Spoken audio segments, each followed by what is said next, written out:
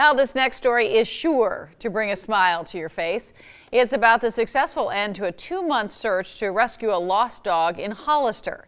Perhaps the only thing sweeter than the happy ending is the little girl responsible for it. Here's Action News reporter Garvin Thomas. There is only so much life experience one can really gain by the age of 6. I'm good at riding bikes. But when it's the right experience, as Meghan Topping recently showed the adults in her life, Good practice. including her mom Karen, it can make all the difference. She taught me a huge lesson that day. The story begins in the fields and orchards of Hollister, where a few months ago people began spotting a stray dog. The Hollister Animal Lost and Found Facebook page was quickly on the case. They learned the dog had escaped from a new home just 2 days after being adopted and clearly had no interest in going back.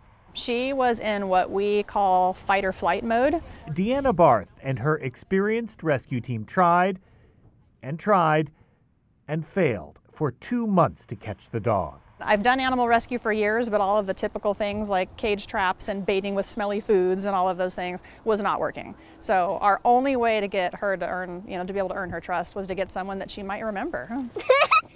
Which is where Meghan comes in. You see, Meghan and her mom foster and train rescue dogs in their Morgan Hill home. 75 in just the past year alone. We've done some therapy dogs and we've trained some obedience dogs. She has retrained several feral puppies. One of those dogs, it turns out, was Daisy, the Hollister stray. And though only in the Toppings' home for a few weeks, her bond with Meghan was uncanny. Which is why in late December, Karen and Meghan drove to Hollister to see what they could do and saw Daisy sitting in a field.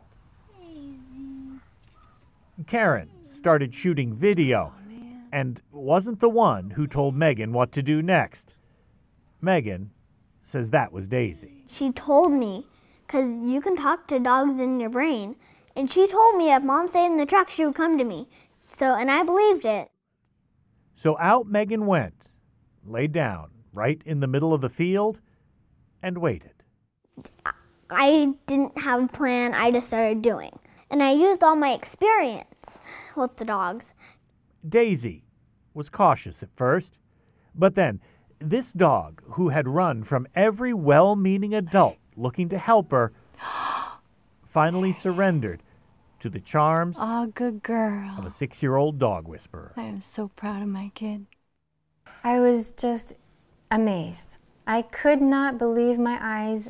There's no way to watch that and not cry, huh? This is the best foster dog that I've ever had.